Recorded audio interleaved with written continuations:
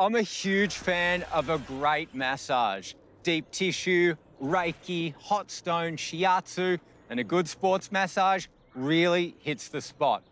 And although these styles loosen up the muscles and provide fantastic relaxation, I'm keen to try a different type of hands-on bodywork, one that's built on balancing the physical, mental, spiritual, and emotional elements to restore energy in the body. And it's done fully clothed. So if you would lean to the left and across to the right, as I just evaluate your sacroiliac joint. Thank you. And have a lie on your back. Andy, what is zero balancing? It's this really lovely session of bodywork, hands-on treatment, helping balance both the energy and the structure of the skeleton.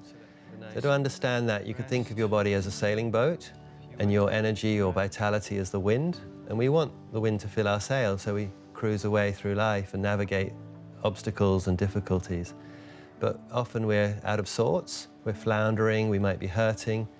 And we could say that the boat and the wind have lost their relationship. And so zero balancing is trimming your sails.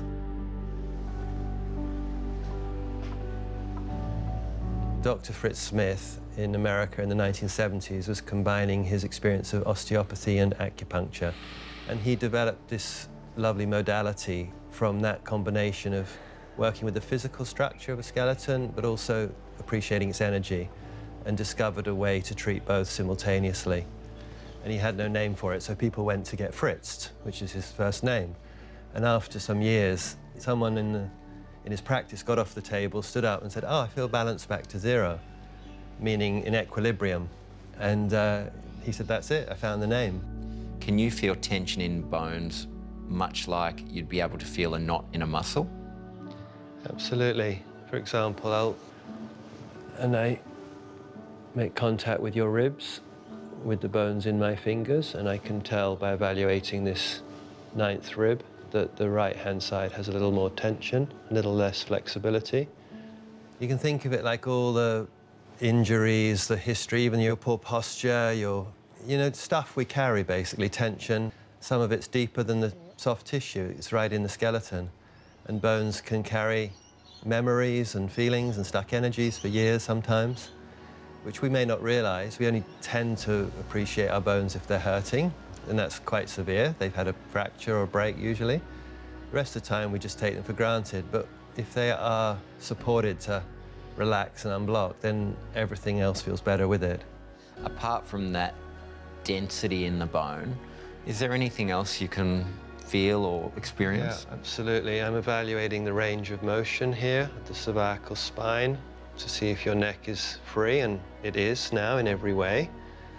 To feel embodied, to be connected to oneself, is to really notice everything about how you feel, as well as think, and all your sensation. And so part of a treatment for me is getting connected, or helping the client feel very connected. So their mind, their body, their emotions are not separate. They're all you. They're all one person. And if we can feel like we're one complete integrated person, then we're just happier. We're more healthy. So Luke, if you would have a lovely big breath, and a sigh.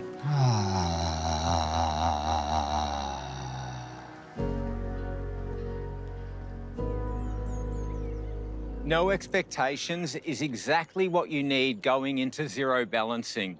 I'd built a story in my head that it would be similar to a massage, but with some verbal cues for some emotional clearing or healing, and it couldn't be further from the truth. Although it's quite a light therapy, it really hits pressure points on your bones that feel really firm and quite a release. Now, not just a physical release from the body, but without Andy saying anything, an emotional clarity coming with it too. So after the session, I feel taller, I feel lighter, I feel like I'm leading with my chest with really good confidence, but I also feel really happy. And for no particular reason, I feel like I could take on anything in my day.